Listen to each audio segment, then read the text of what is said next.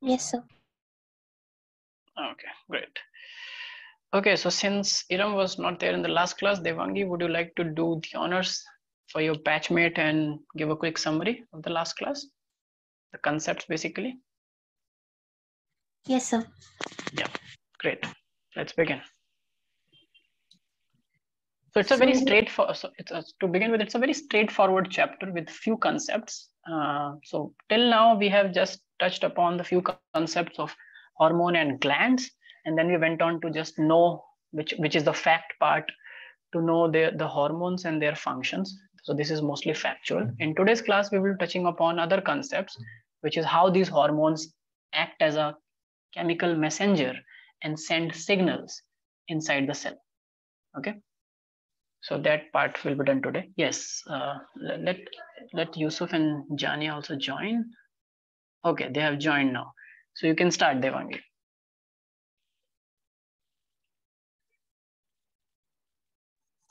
hormones are basically non-nutritive chemicals that act as the intercellular messengers. They are produced from endocrine glands in trace amounts, that is very less quantity, because they just do the work of signaling. Endocrine glands means endo means inside, crine refers to secretion. Here it refers to secretion of hormones, and glands are that secrete something. So endocrine glands secrete into directly into the blood vessels, so they are ductless glands. And exocrine glands secrete outside the source of synthesis through ducts or pipeline. Correct. Then we have human endocrine system.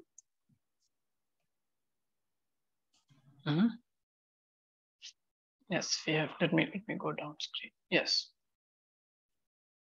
Continue, Devangi.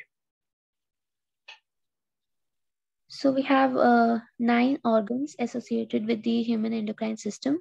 First is hypothalamus, that is present in the forebrain.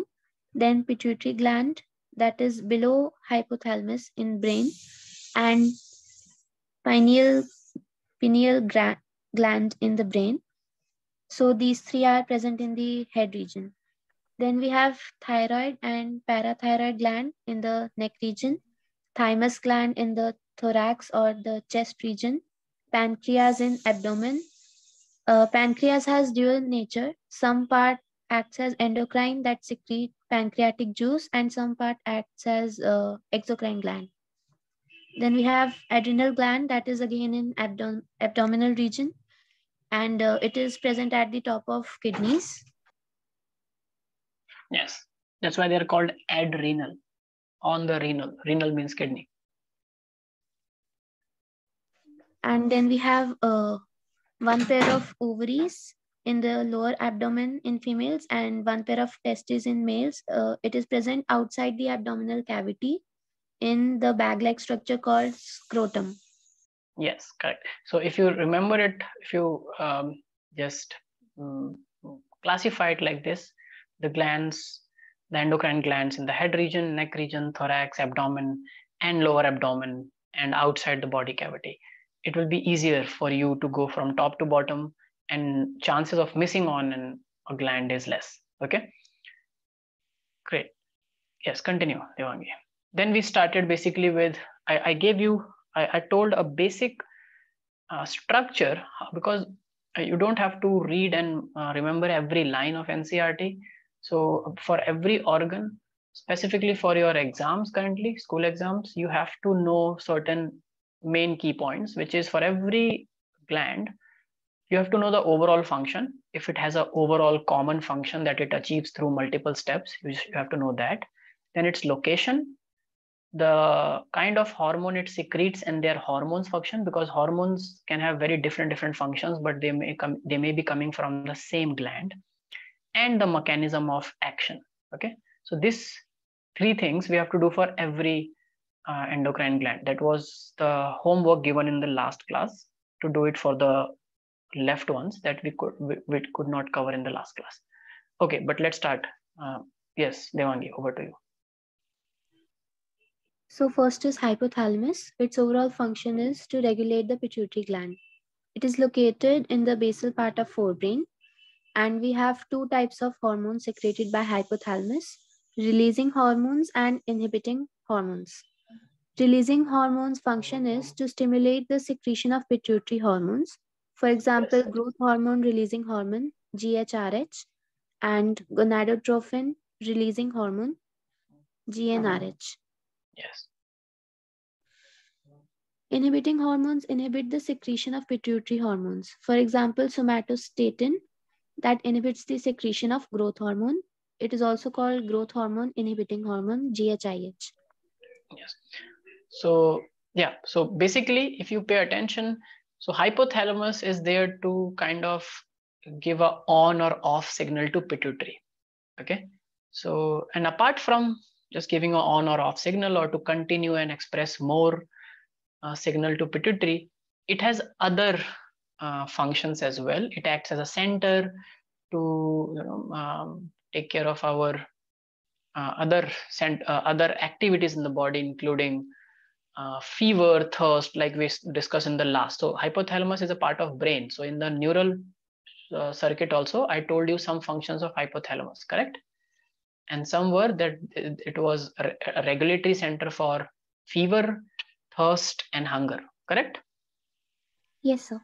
But that was not always happening through, so that was not happening through hormones per se, but through the neuronal control, neuronal signaling. Yes, continue. Then mechanism of action or release. These hormones are synthesized in hypothalamic neurons and are secreted from neurons. And Yes. they basically reach the pituitary gland. There are two lobes of pituitary, anterior lobe and posterior lobe. So to the anterior lobe of pituitary, they reach through circulatory system, and through to posterior lobe, they reach directly through the neural network. Yes. So one way to remember it is anterior pituitary starts with A, and you can say that adenohypophysis starts with A. So anterior pituitary is also known as adenohypophysis. Posterior then will be known as neurohypophysis. And the way I remember it, if neuro word comes, then they reach directly through neural network. So the other way to reach is through blood system. So anterior will be reaching through circulatory system. Okay. So it's like domino effect. I remember only A and A. So anterior and adeno goes hand in hand. If it is adeno and not neuro, then neuro is the other one, which is posterior. And if that is neurohypophysis, it directly communicates through with the hypothalamus through neurons.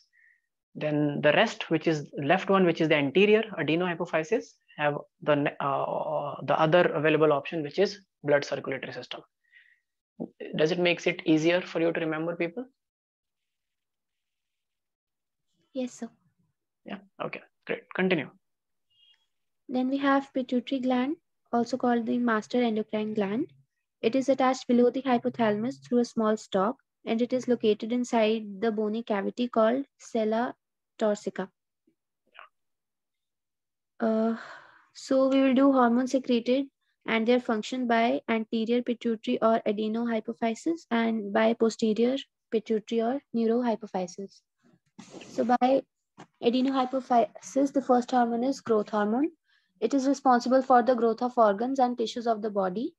Oversecretion of growth hormone leads to gigantism, and undersecretion of growth hormone leads to dwarfism or stunted growth. Then acromegaly is a type of disease that happens due to excess secretion of GH in the middle age of humans, that is 30 to 40 years. And Yes. it leads to disfigurement of body structure, especially the face. Correct. It is different from gigantism because it like gigantism is not only for adult age, and that affects the whole body in a proportion, whereas acromegaly basically affects the face.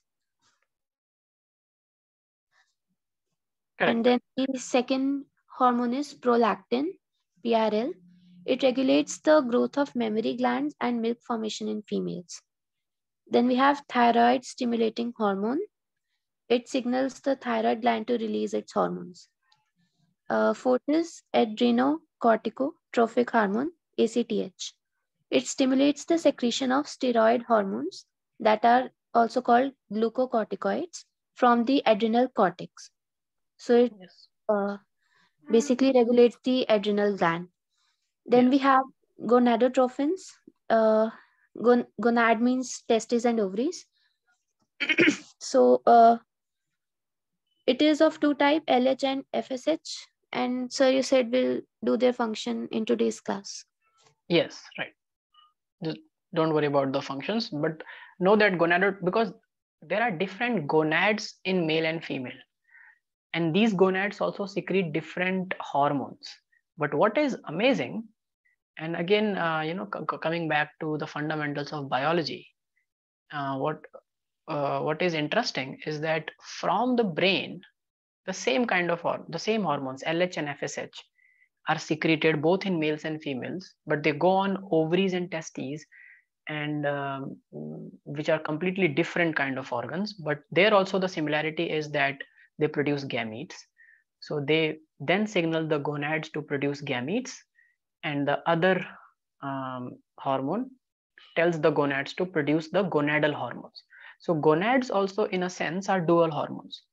They act as an endocrine gland because they also produce further more hormones like estrogen and testosterone, and they also synthesize gametes, so they are gamete synthesizing also.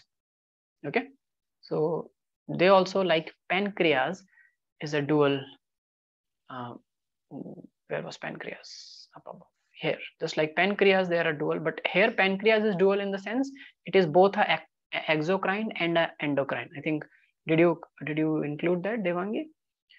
If not, Yes. I'm just telling. Yeah, okay, great. Yes, continue, let's finish it. Then we have melanocyte stimulating hormone, MSH.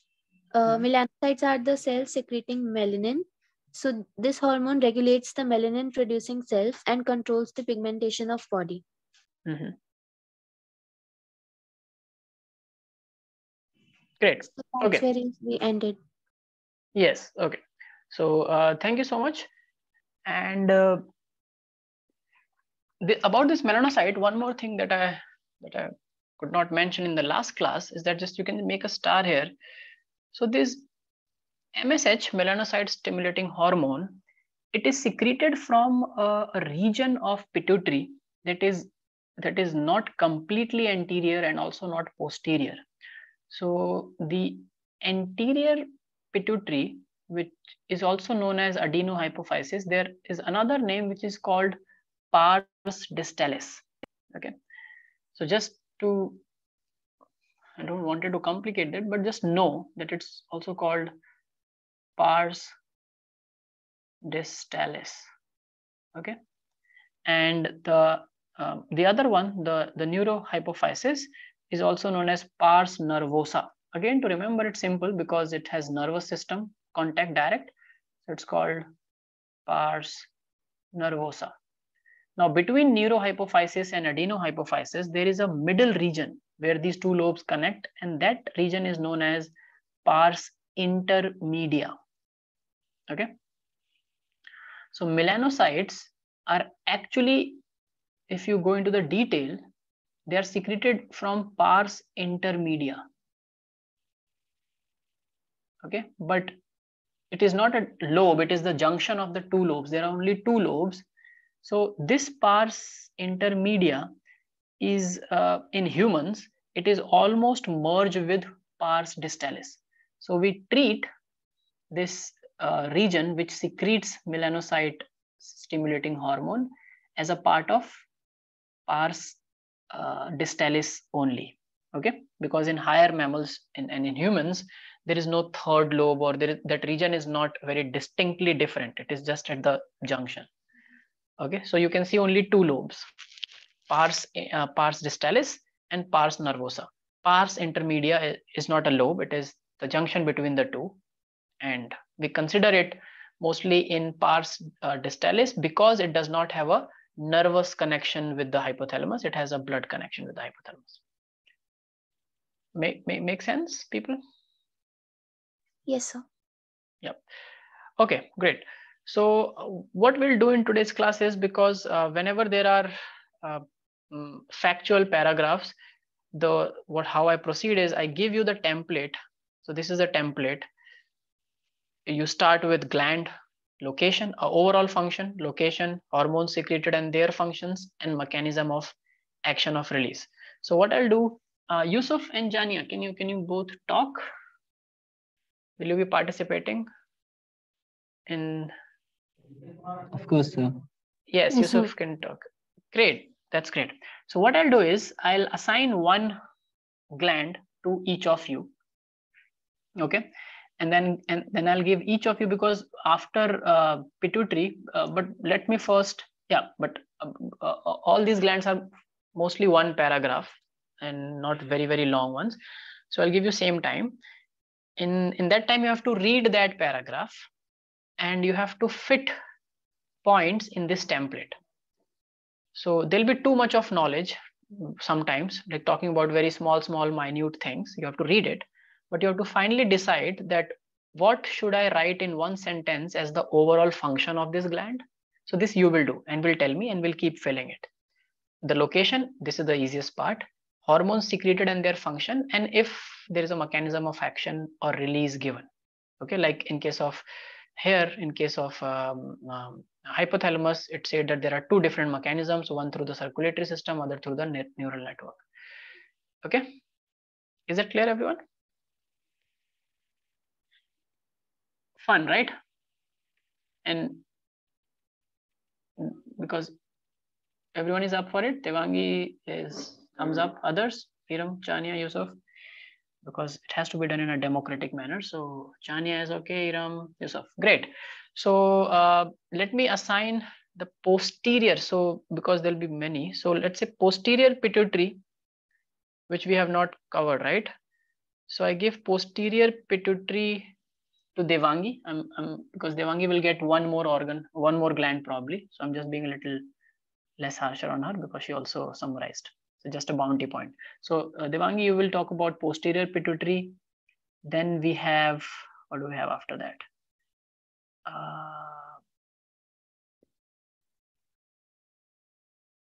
Okay, the pineal gland will be, okay, pineal gland I will do. It has just one hormone, I'm so sorry.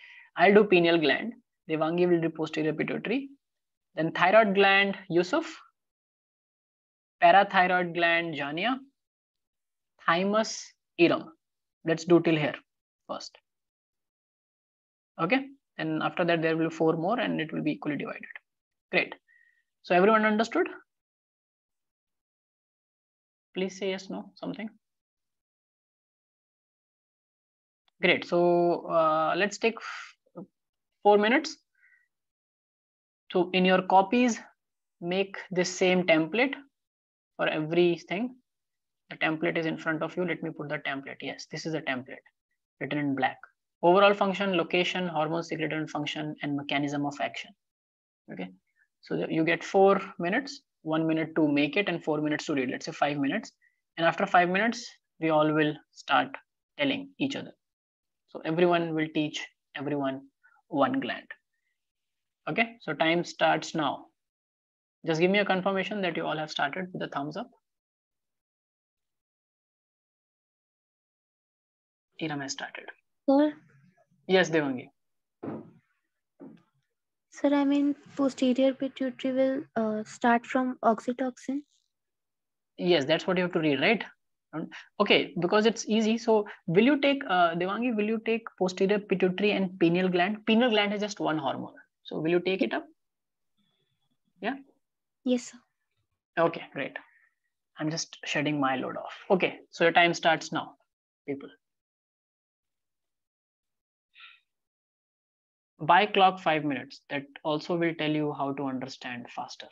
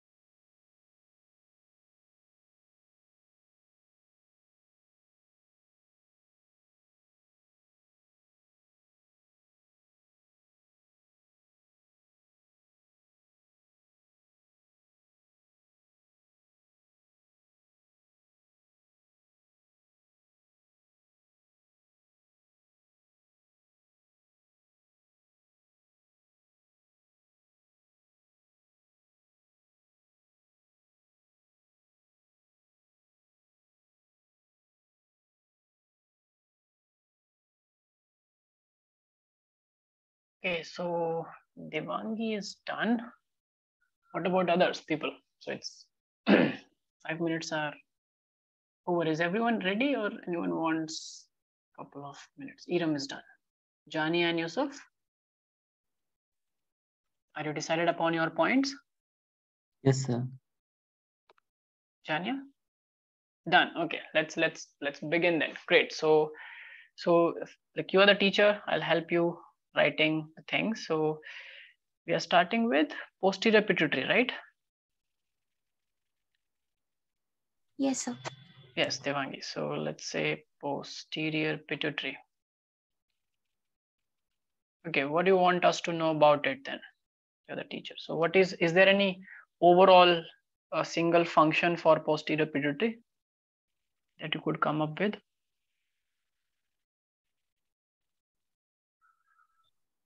So there are different functions. There are two different functions. It's okay. So we can then go to the next thing, the location. So location is the same below hypothalamus, as it is a lobe of pituitary gland only. Okay, And so below hypothalamus. And the same, it's in the same cavity and it is the posterior lobe, right? Simple. yes, sir. Correct. And let's go to hormones secreted then. Hormones and the function.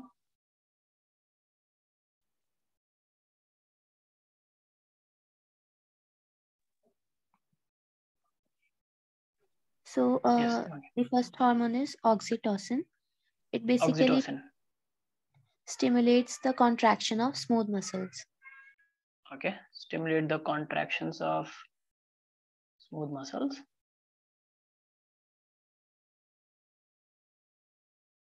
Okay. So in females at the time of childbirth, it helps in the vigorous contraction of uterus and milk ejection from mammary gland. Great. Right. So whenever we need smooth muscle contraction, we can send oxytocin hormones, and if those muscles or those organs have oxytocin receptors, they will respond in effect to the signaling of oxytocin and they will contract and relax, okay, vigorously. So childbirth, the push to release the child from the womb it happens due to oxytocin. Oxytocin also helps in sending a feedback to the brain that how vigorous the contraction is. Like there are reports that suggest that, and allows the female in a way to bear that pain. Okay, kind of masking that pain from the brain. And also in case of milk ejection, that is initiated by suckling effect. So when the babies start sucking on the female mammary glands in order to feed on the milk from their mothers, so this signaling is more, and milk is released from the milk forming glands known as the milk glands, small milk lobes, the glands which are present in the mammary gland, the breast. Okay. So Great. Yes. prolactin also does the same work, right? Prolactin, prolactin initiates the formation of milk, not the release. So the formation, which means colostrum, whatever chemical composition it is, it needs to be formed by mixing many things, right? So formation is prolactin. It initiates the formation of milk in the mammary gland. So before a female is pregnant and before a female delivers a child, the mammary glands of the females are well developed. But the production and synthesis of milk, colostrum in that female mammary gland is not happening. Okay? Yeah, okay. Yes, the signal comes from childbirth. So from childbirth all onwards, parturition onwards, lactation begins. And females in that phase, when they are producing lots and lots of milk, that is very energy taking on the female body. So biology is very, very synchronized and it's a beautiful system. So when lactation starts, the menstrual flow stops. So that's called lactational amenorrhea. When mothers who have given birth, freshly given birth to the offsprings, when they are for the next few months, when they are producing milk in very, very large quantities for the babies, they are not menstruating. Okay, so they undergo lactational amenorrhea, stoppage of periods for a few months. That's by prolactin. Okay, but the release, because that gland needs to contract and release, those are smooth muscles, right? They have to release that milk also. That is signaled by oxytocin. Do you understand the difference? Yeah, Okay. That's a Yeah. beautiful question. Thank you. Yes, Devangi. So anything else for oxytocin? No, sir. Then we have the second hormone, vasopressin. Okay, vasopressin. Okay, vasopressin. What does this do? So, vasopressin basically stimulates the reabsorption of water and electrolytes in the DCT of kidneys, and therefore it reduces the water loss through urine. Water loss through urine. Okay, so what should I write here? Stimulates Reabsorption. reabsorption of water. Stimulates reabsorption of water. When would you like water to be reabsorbed from the kidneys in higher quantities? When you have In water what? stress? Yes, when you have scarcity of water. Suppose you are on a fast where you're not intaking water. So there are many fasts that involve not taking water. So like the Ramzan fast, right? After one point of time throughout the day, you don't drink water. Correct? So when you're not Yes. drinking water, but your kidney is still filtering things from your blood, it is also filtering out water. So after one point of time, the blood will start to thicken up because you are taking water out of it but not drinking water. So this vasopressin signaling is very important because it has to tell the brain, it has to come from the brain and it has to tell the kidney that see, whatever water you are absorbing, there has to be a reabsorption of that water back. Okay, so that the person does not undergo dehydration. So if there is it is also known as, therefore, vasopressin is also known as ADH. The full form is antidiuretic hormone. Am I correct? Yes, sir. So it's antidiuretic because if there is a malfunction of this hormone, then what happens is your water will not be conserved and there will be lots of water loss from the kidneys and the person will dehydrate fast. And sometimes it happens in diabetes condition. So there is a specific condition. So one is diabetes mellitus, where the blood glucose level fluctuates. So there's lots and lots of glucose which is in the blood. That's called diabetes mellitus. And there's another kind of diabetes called type 1 diabetes insipidus. So diabetes insipidus is where this ADH is not working. Instead of there it was another hormone insulin, here it is another hormone ADH, it's not working and blood loses lots and lots of water. Make sense, everyone? Yes, sir. So when I started, when you are fasting and not drinking water, your vasopressin signaling saves you. Okay, great. So everyone has written everything?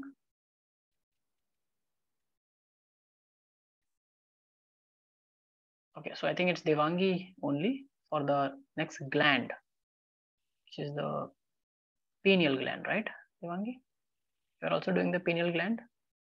Yes, sir. Okay, great. So tell me about pineal gland. Any overall function?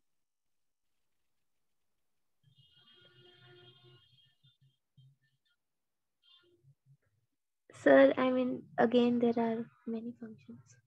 Yes, but there is an overall function of the body, of the pineal gland.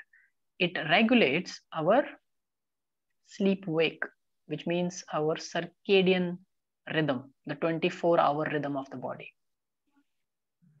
Yes, sir. Okay, regulates the 24-hour rhythm. So every organism on this planet has one thing in common, slightly fluctuates on different regions, but in general, one day on Earth is 24 hours, and there is certain period of light and certain period of darkness in that one day, correct? So every organism has a fixed rhythm throughout the day, okay, in nature.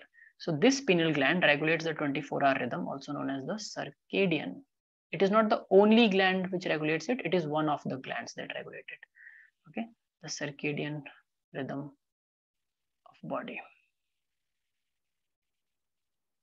Yes, tell me. So, What? Yes.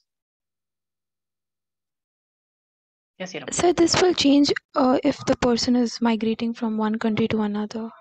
Yes, this will change. This will fluctuate. This will not change. Your sleep-wake cycle obviously changes, but it takes some time to adapt to the new situation, new condition. That's why we get jet lag. Have you heard of this term, jet lag? Jet lag, people who travel long distances on a plane from one continent to another, when they reach there, they get jet lagged. So what they do is they sleep during the day and they wake up during the night. And it takes some time for them to come back to normal with respect to day and night activities. They will start feeling hungry at very odd hours. They will start sleeping at odd hours in the beginning. That's called jet lag. Do you understand this, people? Have you heard of this, right? Yes, sir. Yeah. Do you know why that happens? What is associated with traveling that it happens? Any? It's simple. If you just pay attention to the traveling, let's say I'm going from India to United States. So what's going to happen? Suppose I took a flight from India at 8 a.m. in the morning. I just woke up, got ready. I woke up at 6, got ready, reached the airport, took a flight at 8 or 9. Okay. Then what will happen? I had a normal rhythm to begin with, which was set. The moment I will land in US, my rhythm will be just all off. Why?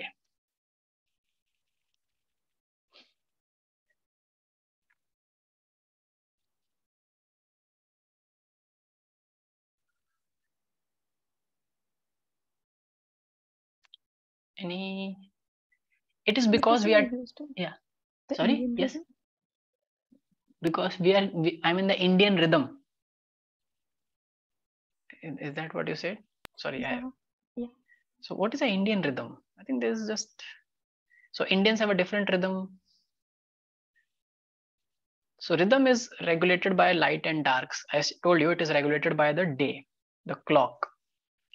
So it is because we are flying across time zones. So when you fly from India in the morning, what it was already in US when you started flying? Night. So after traveling for 19 hours, let's say 16 hours, okay? Let's say. So from 8 in the morning, my body, when spending 16 hours in the flight in mid-air, where it's okay. So after 16 hours, my internal clock, my pineal gland will understand that now it has to be night, right? Because from 8 o'clock in the morning, 16 hours is 12 o'clock in the night. Yes or no? Yes, sir. But when I will land in US, it will be day, midday. Yes, because there it was night when I began. So after 16 hours, there'll be midday there. Yes? Make sense, people? Yes. Yes, sir. So when I will land, my circadian rhythm is all haywire because my body will not understand what is happening.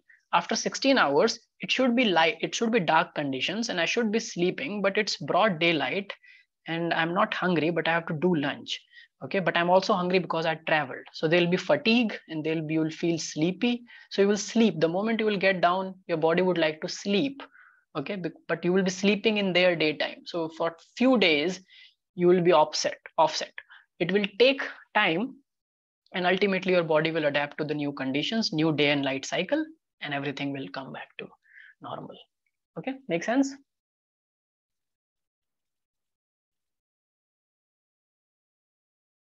Yes, sir. Yes, sir. So tell me, Devangi, what glands, what hormones are we going to? Sir, is circadian the same as diurnal rhythm? It's the day and the night rhythm. Yes. It's also called light dark cycle. It's also called sleep wake cycle. Yes, sir. Location of hormone? pineal gland is in the dorsal side of forebrain. Great. So first location dorsal side of forebrain. Okay. Then And the hormone secreted by pineal gland is melatonin. melatonin. Okay, remember that don't confuse it with melanin. Melanin is secreted from different, it's from the cells in our body that are melanin secreting cells, and the signal for that comes from an anterior pituitary, pars intermedia to be very specific, but we consider it in pars distalis only. But this is melatonin, the hormone, and melatonin does what? So first function was this one, regulation of 24-hour rhythm. Yes. So you can say regulation of sleep wake cycle. Right? You can also write here, melatonin secretion increases when there is dark. So the moment you get dark cues. So humans have really kind of messed up this whole thing, because we do not get dark signals when there is dark in the nature, because our cities are lit up. Right now you are sitting in your rooms, and I'm sure that it's dark outside, right? It's dark outside, but your room is lit, so your eyes are constantly getting light signals. But for any other organism in the wild, it is already dark and their brain is secreting lots and lots of melatonin and they are sound asleep. But you are awake, taking classes, studying for your future, bringing a difference. And so because when we will go to sleep, when we will switch off the light, close our eyes, then melatonin will start secreting in our system, and that will put us to sleep. So dark elicits melatonin secretion. When there is again light the next morning, the melatonin secretion will decrease, and you will be ready and active for work. So people sometimes who find it difficult to fall asleep, or have issues sleeping, or have insomniac tendencies, or their sleep wake cycle is disturbed and they cannot fix it on their own, so they just lie on the bed and wait for sleeping, and they cannot sleep. So doctors sometimes suggest that take a melatonin strip and keep it on your tongue, or take a melatonin supplement, right? That will it's dissolvable like on the tongue, and that will give some hormonal rush in your body, the signaling, and you will fall asleep faster. Okay, but I'm not 100% sure how much does that work from the outside melatonin, because over time any hormone you start giving from outside your own system kind of gets addicted or dependent on that. But I think for melatonin, there are ways where it's not addictive and you do not depend on that melatonin. But yes, that is how that therapy works. Okay. So our body temperature. So you know that our body temperature, our blood flow is both are related to our sleep wake cycle. There is a reason why most of the heart attacks while sleeping in elderly people occur during the early hours of the day or late hours of the night. Okay, because that is the time when our heart, like just before we wake up, our blood pressure is the highest. Okay, our body temperature is the highest towards the evening, 2 or 3 hours before we sleep. So that is the point where we have the highest body temperature. All our tissues have worked up to their capacity and now they want to go to rest. So all these rhythms are maintained through sleep and wake cycles, which is I want you to know. Okay. So melatonin regulates body temperature. Sleep wake cycle also influences metabolism, because if I ask you to start getting up at 1 in the night and start eating, will you feel like eating? Will you enjoy the food at 1 in the night, even if it's your favorite food?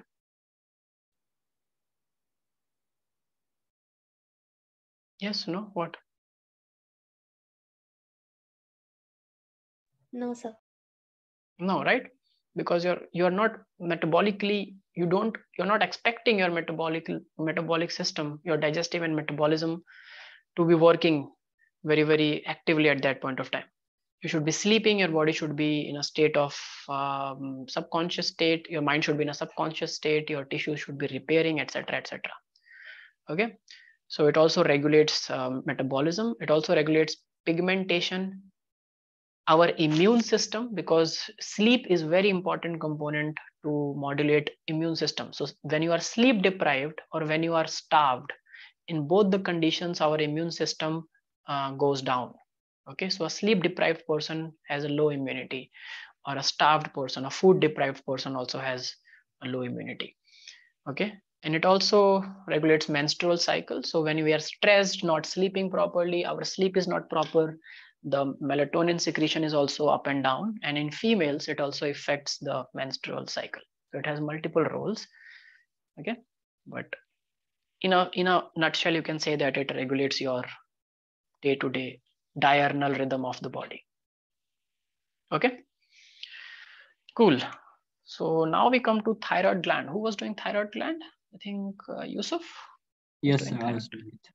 Yes, Yusuf. So over to you for thyroid gland. Tell us.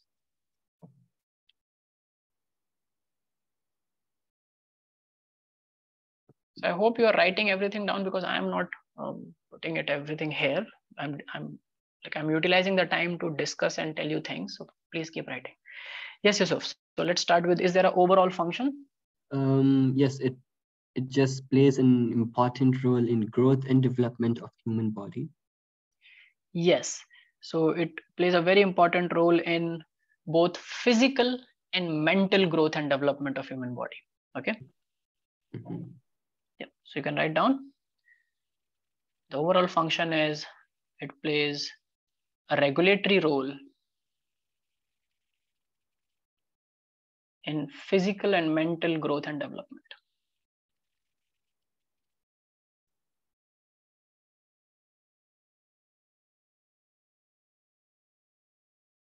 Okay. Growth hormone only affects the physical growth, the size of organs, everything like that. Thyroid glands regulates both. Yes. So location.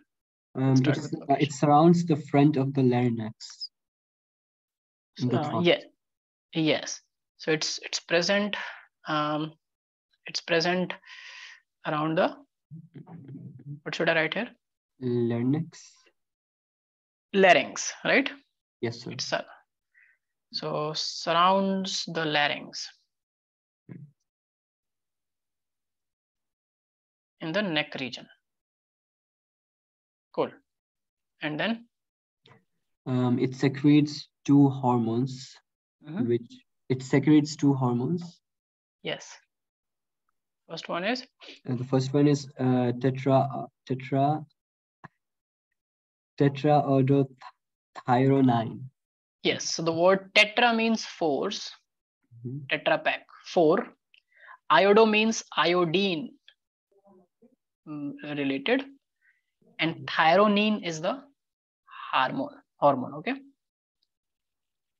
So tetra, which means 4, iodo means there are 4 iodine molecules, and thyronine is the hormone. So tetraiodothyronine, also known as T4.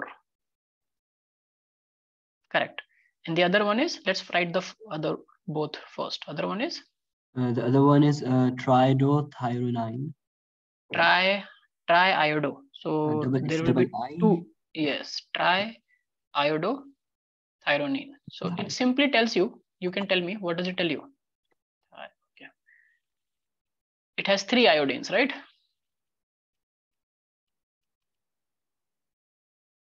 Tri. Same hormone, like similar hormone, but only 3 iodines. So that's called T3. Okay. Now let's talk about functions. Yusuf. Yes. So the first hormone, tetraiodothyronine, it increases the rate of chemical reactions in cells and helps growth, control, and development. Okay. And the other one? The other one The other one, the body's metabolic rate, heart and digestive function, muscle control, brain development, and maintenance of bone. Yes, so basically, actually between T3 and T4, the point is that only one is active and the other is not active. Do you know which is active? T4? Is it there? Is it there in your NCRT?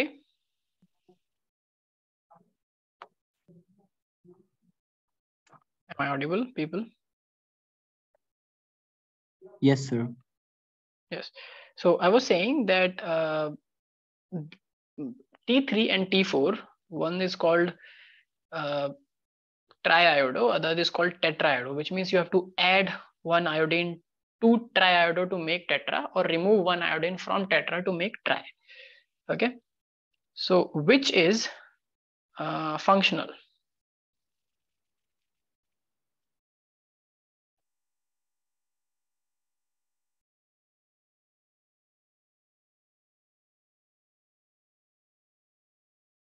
T3 or T4? Which is active form? Which is, so these two hormones don't work differently, to be very you should know it. It is mostly produced in the form of T4, which is considered the inactive form. That's why I've written here first. So please write it down. That T4 is the hormone which is produced. It is inactive form. Both are thyrone. And then T3 is considered as the metabolic, like the active form, which does everything that Yusuf has mentioned. Okay, so if it's not there, please just know it. T3 and T4, you have to cleave one iodine to make it active. Okay, so T3 is the biologically active hormone that the body can use for signaling and bringing all the changes. So instead of these two hormones playing different roles, the thyroid hormone plays a plethora of roles, but it is produced as T4, which is inactive, and then gets converted to T3 and is stored in the body. So if you do anyone has done a thyroid profiling, or anyone in the family has gone through a thyroid testing? People?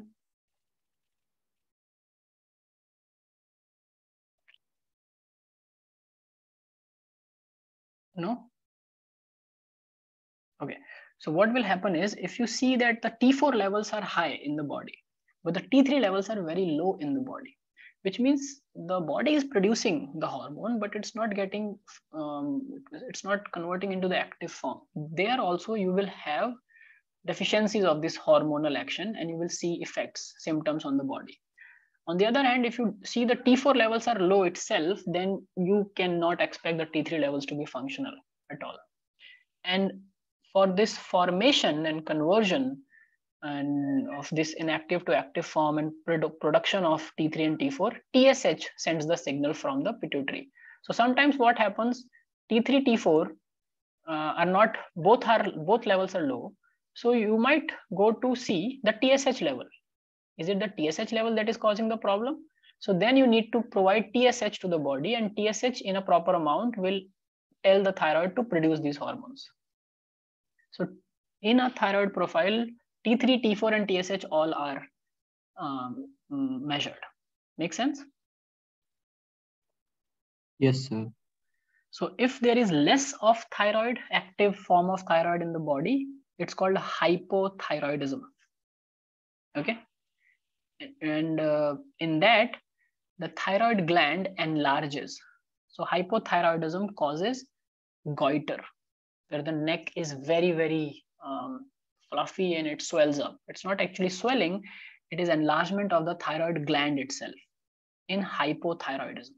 Okay, write down. Okay, and it happens due to multiple reasons.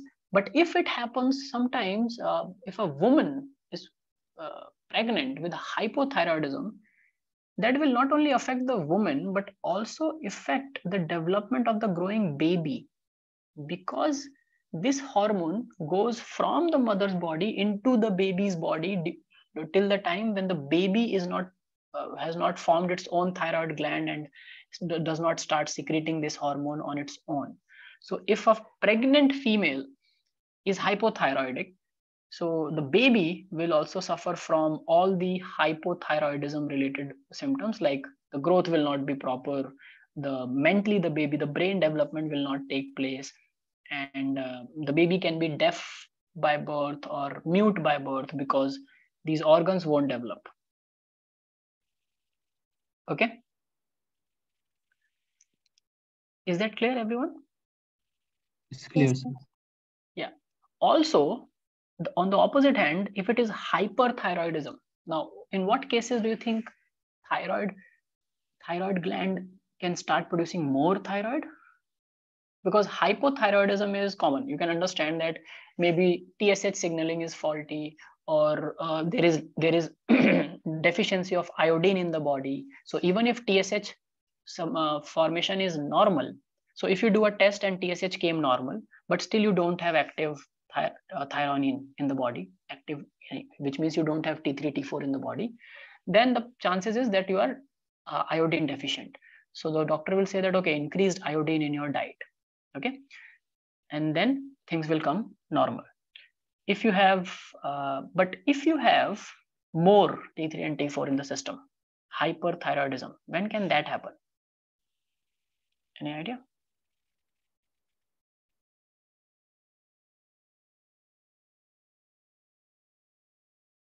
That can happen if there is a tumor either in the pineal, like which is more TSH is being produced, or in the thyroid gland itself. So some kinds of cancers of thyroid gland or tumor in the thyroid gland can lead to hyperthyroidism. That is also not good, because anything which is excess or deficient will affect the body adversely. So in hyperthyroidism also, there is problem in the body physiology, and there also the enlargement happens of thyroid gland. So in both cases, enlargement happens. Even in hypothyroidism, enlargement is there. So one is called goiter, other is called exophthalmic goiter. Okay, it's called exophthalmic because the ophthal word is for the eyes. So in this goiter, the two different types of goiter due to hypothyroidism and goiter due to hyperthyroidism, has one difference. If along with swelling of the neck or enlargement of the neck or this gland, if the eyeballs are also protruded out, like your eyes, ophthalmic region is gouging out, it's because of hyperthyroidism. So that's why it's called exophthalmic goiter. Your eyeballs are protruding out, so big eyeballs you see in a person. Okay, in this case, because this hormone regulates basal metabolic rate, if this hormone is deficient, there will be gain of weight. You will not be able to metabolize. So in hypothyroidism, keep writing these points. In hypothyroidism, there is gain of weight. The person becomes obese and cannot metabolize the fat or lipids or carbohydrates. In the hyperthyroidism, it's opposite. Your metabolic rate increases so much that you will just burn and break down everything. You will start losing weight, and it's known as Graves' disorder, figured out and characterized by Grave.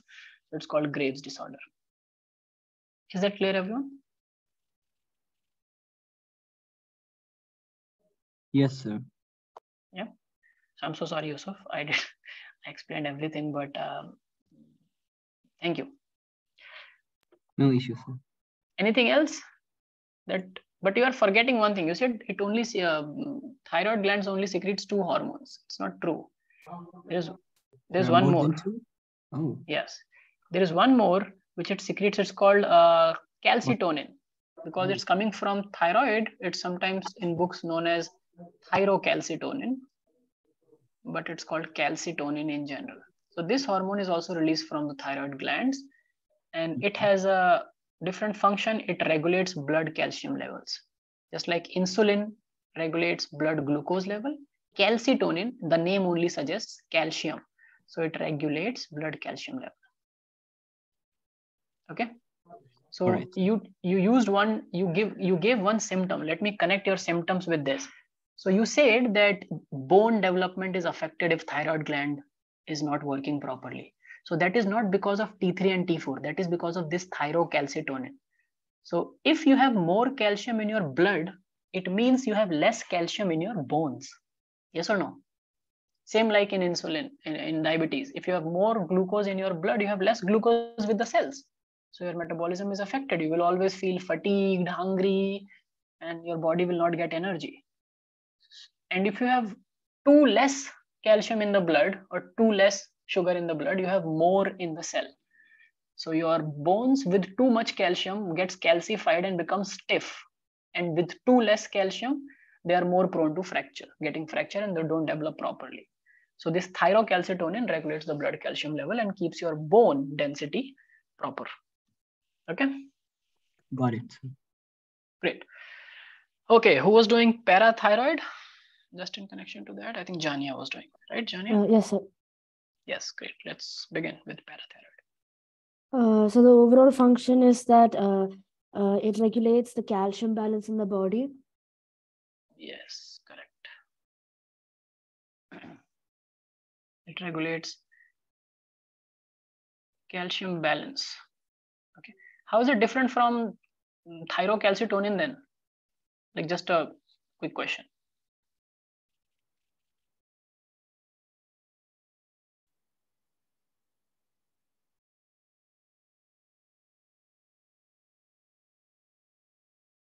Because it regulates the calcium ion levels in the whole body, not just in the blood. Okay. Our cells also need calcium, right? Neurons need calcium, other cells need calcium as a cofactor. Many enzymes need calciums to get activated, not just the blood and the bone, right? Yes, sir. Yes. Okay. Tell me. So what should we write about this? The Um, location? Yeah, the location, it's in the backside of the thyroid gland. Yes. So we call it, which backside means? The dorsal side, right? Or Yes, sir. or the frontal side? Which side? The dorsal. So it's towards the back, means it's near the esophagus. So the windpipe is in front, the food pipe is behind it. So it is more close to food pipe than to windpipe. Okay, it is not close to trachea, it is close to esophagus, towards the back. Okay, so back side, or you can say dorsal side to thyroid gland. And both of them you cannot distinguish. Once you open the neck and do autopsy, you will not be able to distinguish which is thyroid and which is parathyroid. We just know that they have different hormone secretion. They look similar, and together they give a butterfly like effect. So on the neck you will see that a butterfly like organ will be covering the trachea and the esophagus, but on the basis of what they secrete they are different. Yes. So what does para? That's why it's called para. It's parallel to thyroid gland on both sides. So parathyroid gland. And what does it secrete? It secretes a peptide hormone called as parathyroid hormone. Yes, it secretes PTH, parathyroid hormone. It's a peptide hormone, which means it is protein based in nature. Okay, cool. Yeah, and its functions are that it increases the calcium level in the blood. It Yes. stimulates bone reabsorption, and then it increases the calcium absorption from digested food. Yes. So as I told you, it regulates circulation of overall calcium ions. So calcium needs to come into the blood from food and then needs to go into the bone from blood. So this whole pathway throughout the body, from digestive system to blood, from blood to bones, from bone to cells, from cells to enzymes that need it, that all is done by parathyroid hormone, which is PTH. Okay, anything else? It's hypercalcemic hormone. You forgot one thing. It also regulates, not just in blood and bone, also regulates the absorption, reabsorption of calcium from kidneys. Okay, just like ADH facilitates reabsorption of water from kidneys when required. So this, if this hormone is not playing the role properly, so the blood calcium level increases and your bone calcium level decreases, and also in your kidneys the reabsorption will not happen and you will be more prone to kidney stones. Okay, reabsorption of calcium ions from renal tubules. Renal word is for kidney. Okay, is that clear, Jania? That's good. Great. Yes, sir. Yes, anything else? No, that's it. Okay, great. So overall calcium balance is with parathyroid hormone, and thyrocalcitonin helps parathyroid hormone because it's secreted by the neighbor thyroid hormone. Okay, is that clear, everyone? So did you like the exercise?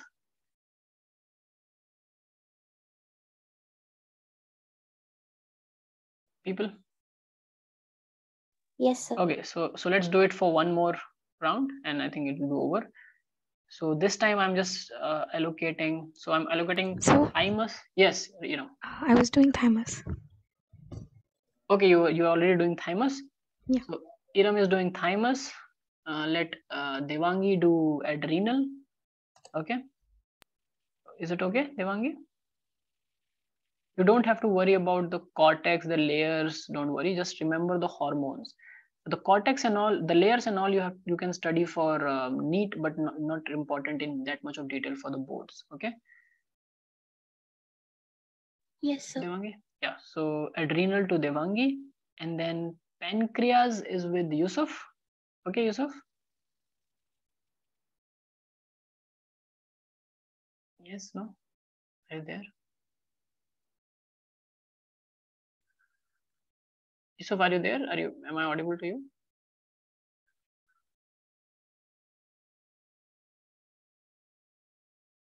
I don't know if Yusuf can receive me. Jani, are you there? Yes, sir. Okay, so Jani, you take pancreas then? Okay. Yeah. And then we will be left with testes and ovary, and we'll see if Yusuf responds, then it's okay. So again, so I'm giving 5 minutes. You have to do the same exercise, read, and let me know the important points. And your time starts now. Okay, give me a thumbs up, everyone. If you have started. Those who have started, give me a thumbs up. Iram? I'm done. Okay, already. Cool. So would you also like to then take a testes, Iram? Because we have time. So in that time, you can prepare for that also. Then I'll take Yeah, up okay. the ovary. Okay, cool. So let's start. Because Yusuf is not responding, so I'm not sure if he's able to hear me. Okay, so time starts now.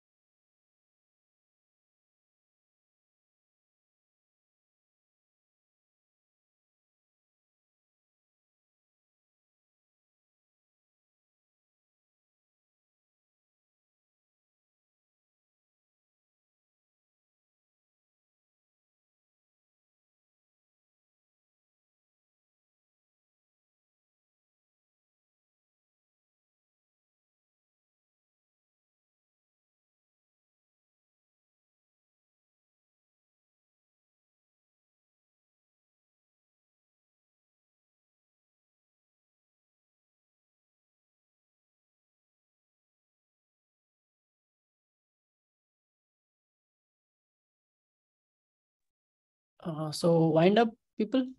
Just one more minute, couple of more minutes, okay?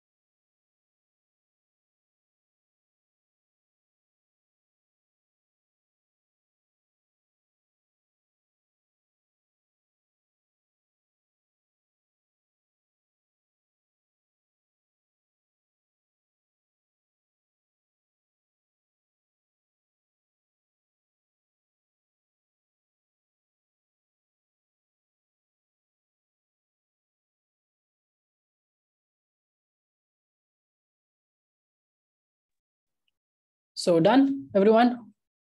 Angi, Hiram, Chania? People, you there? Yes. You left? Okay, Hiram is there. I thought you left. Okay, great.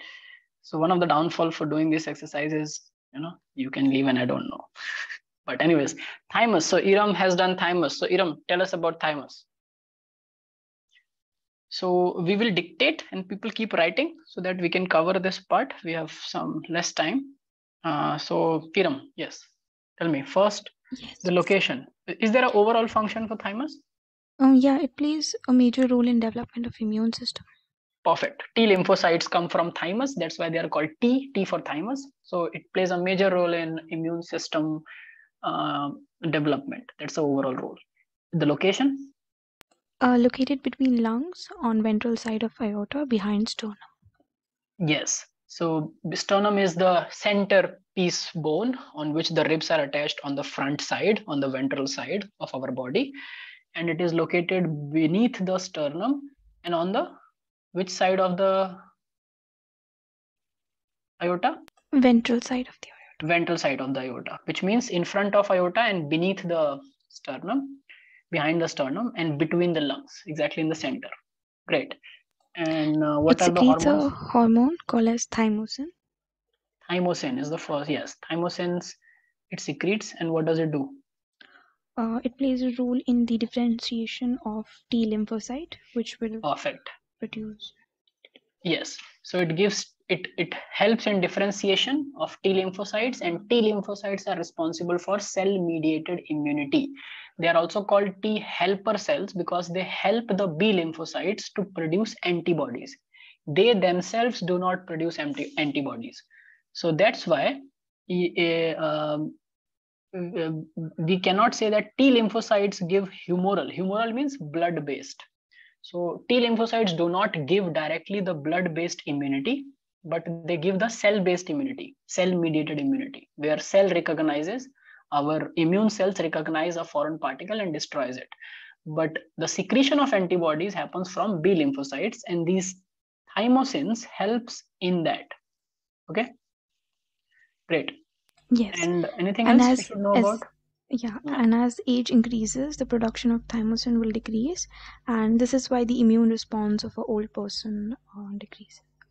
Yes. So immune system is like, it comes, it sets, and then the organ goes away.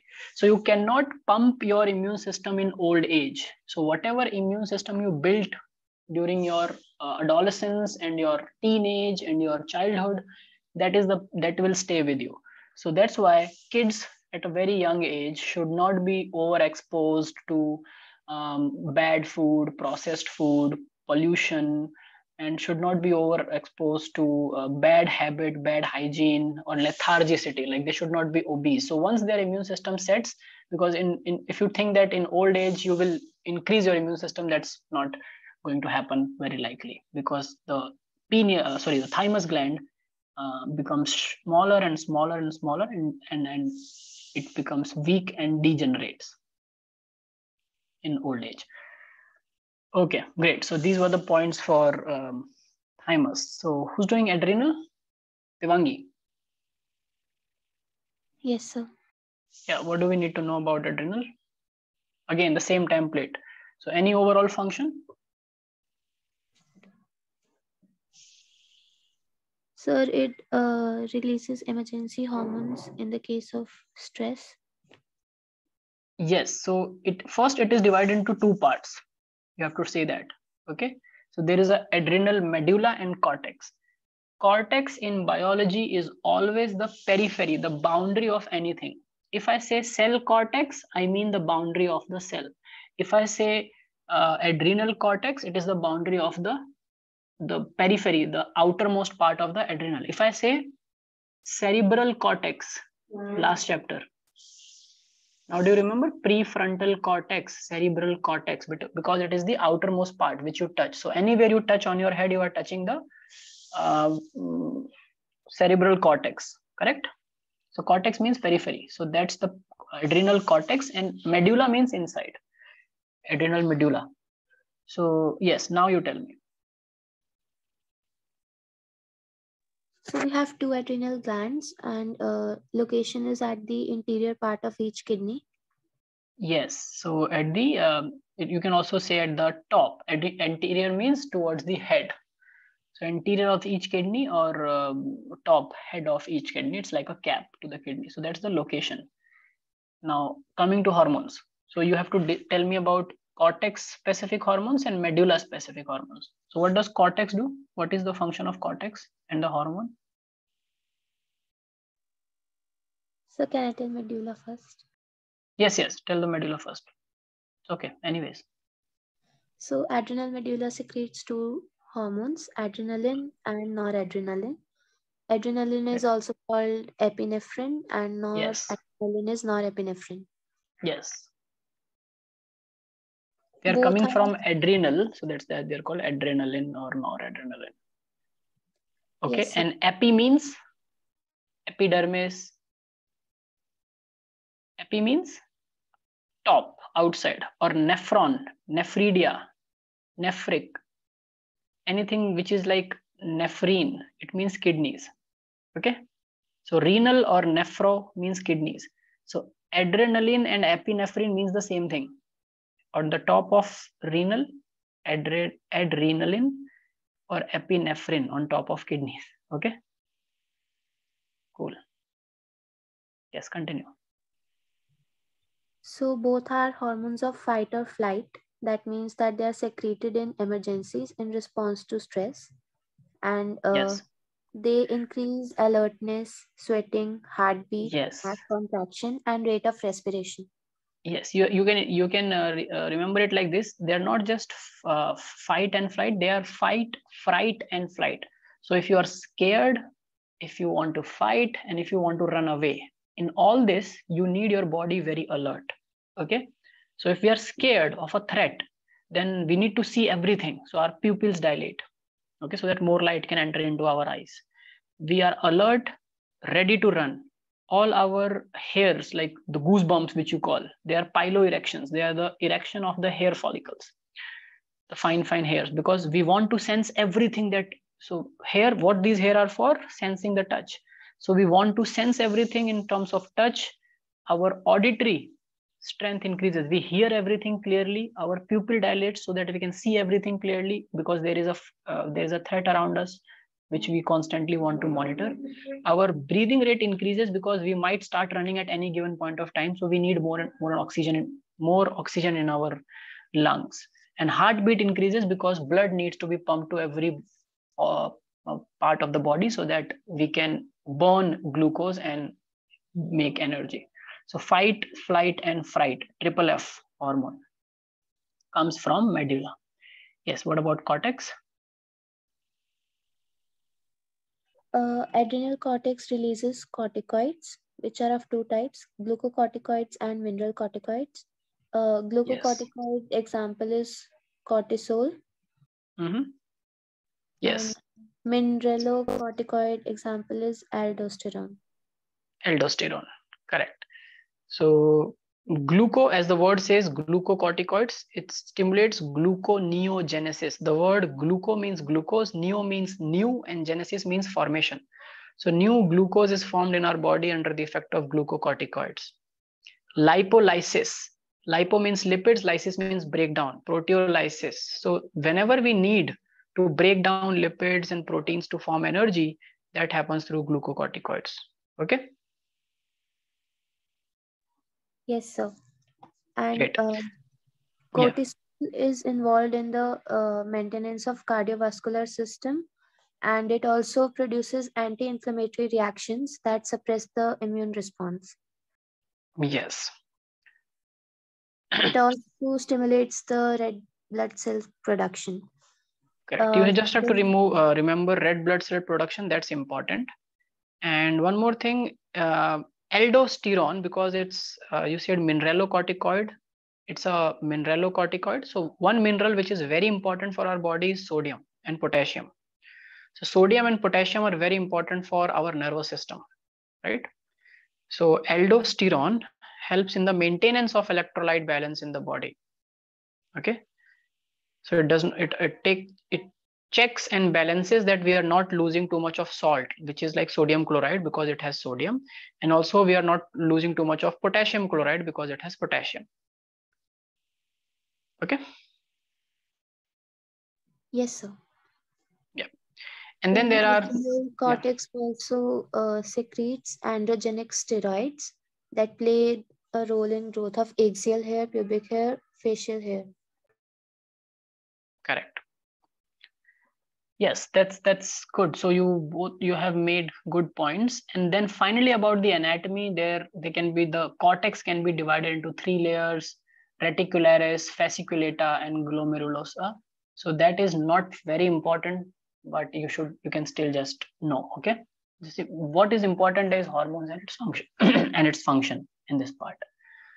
Okay, so let's do one thing because we are out of time already. So we'll take Jania has already prepared pancreas, right? Jania, are you there? Yes, sir. Yeah. So let's take it in the next class because Jania has prepared pancreas and Iram has prepared testes.